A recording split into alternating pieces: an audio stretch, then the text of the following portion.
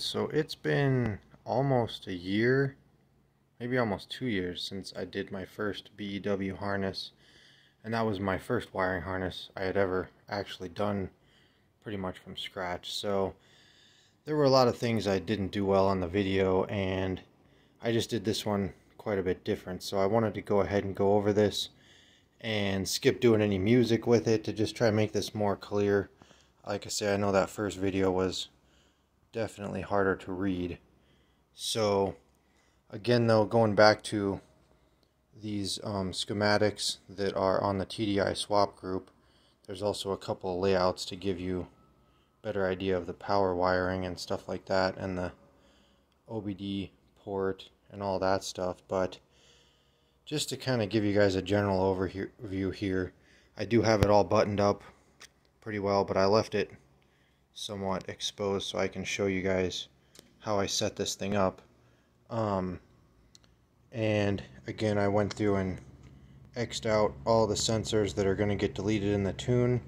I did X out the glow plugs on the last one I did, but this will have them in there. So again, getting these schematics just really makes it easy to trace out all the sensors and get everything powered up the way you want to.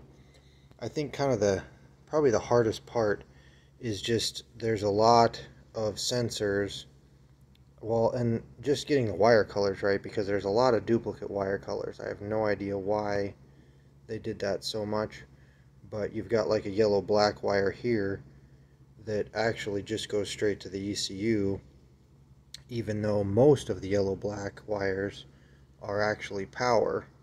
So all those are getting deleted, but like the cam sensor here has a yellow black power wire, and it's also teed into a yellow black to the glow plug relay.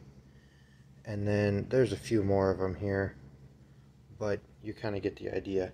You can pretty much trace everything out when you lay these four papers out. I've tried taping them together before, but this just gives you an idea. So I guess the biggest thing that's different with this harness from my first video, I'm probably going to link both videos together so you guys can get an idea of the differences, but I'm not sure what vehicle this came out of, if it was a Golf or a Jetta, but they were able to pull the whole small plug harness out without cutting anything, where if you've watched my other video that I started from scratch. So what that did is, out here to your main sensors, your crank, your cam, your injectors, the fuel temperature and coolant plug, all of that stuff I did not have to touch at all. And so that really cuts down quite a bit of stuff.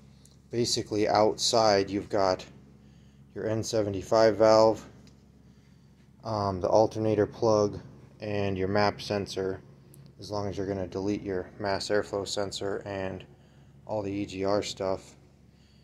So those are all going to come in, and again, that's almost all pretty easy to trace out from that sheet right there. All the sensors are pretty much straight to the ECU.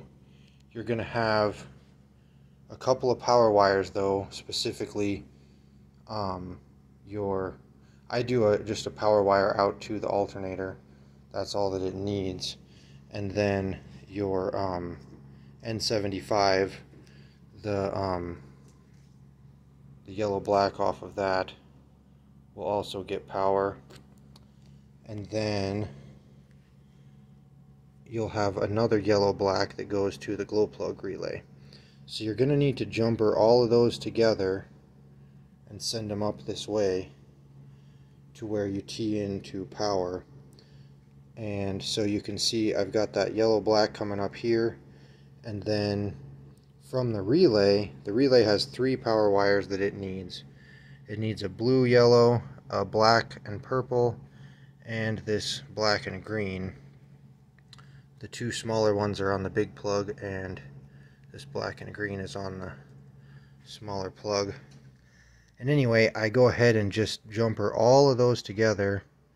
They're all pretty much low voltage or low amperage, so I've found that it works pretty well to just run those all off of one wire, one 15 amp fuse right here. The big thing is you want all that to be on this.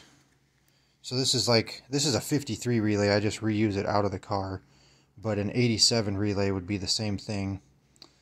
This is just a little, I think these Volkswagen ones are a little stronger. I prefer using those over just a cheap 87 relay off the internet. But basically you've got your 3 power wires coming from the ECU. Those are going to run to your main power feed from the relay, as well as that 115 amp fuse that is jumpered to all of the other power wires. So that's going to feed all your power once the key is turned on. The only other fuse here that you need is for your OBD port right there. That has 3 things it needs. There's 2 grounds, there is a power, and the K line, which goes straight to the ECU. You'll have to get the pin out for that. Again, getting all the papers off of the swap group page is pretty key to this working out. And that needs constant power though, because if you use any kind of like a scan gauge or something, it's going to save memory by having power all the time. That's the only reason you really need it to have power all the time. But that, because of that, I feed it off of the main power wire teed to this just a 5 amp fuse, and that goes straight to your OBD port. So out from there, basically this is just a simple positive and negative to kick the relay on. There's a few grounds you've got to do that are jumpered together here. You've got, again, one ground out to the OBD port. You've got your ground that this is being fed from the main ground. This is just the one that was coming off of the ECU to start with. And then I teed into that, and the only other ground you need is here to the glow plug relay. Again, schematic will show you all of that stuff. That pretty much covers all the grounds and all the powers here. So that puts it down to 2 power wires. The main feed that's going to be on a 30 amp fuse, and then your key on wire. The big thing with the key on wire, it has to have power while it's cranking and while the key's on. So you need to test. It's best if you can just find whatever is feeding the ECU on the swap vehicle, because that is going to give you full-time power whether you're cranking or not. What you can easily do is just find whatever power you're using and get it on a meter, and turn the key to on, make sure there's power, and turn the key to start and make sure you still have power, because I've seen so many issues with people losing power while the engine's turning over, and then there's no fuel, so they don't start. And so this is that key wire coming off of there for that, and the main power here, again, I reused the starter, or the glow plug relay has that bigger, I think it's a 8 gauge, maybe 6 gauge wire, as well as my 12 gauge wire for the 30 amp fuse. Those are just running back. I don't remember what this stuff was used for exactly, but the 50 amp fuse for the glow plugs remains the same, and then I just used one of the 30 amp fuses that was already in here to feed that main power to the relay over there. So this will go to the battery just like it did before, and this will go to the key, and then your ground, and that is all you need to set this guy up. Again, there's a lot of little wires going to all the sensors. There's 2 control wires. There's a green and a black and a blue and a black, I think, that are coming off of there, and they go straight over to the ECU. Just stuff like that. Again, if you're following this the schematic here, it's pretty much going to show you what all that stuff is. In fact, I can show you right here. You can see the blue and the black and the green and the black are going to come off, and they go to either of those 2 pins on the ECU.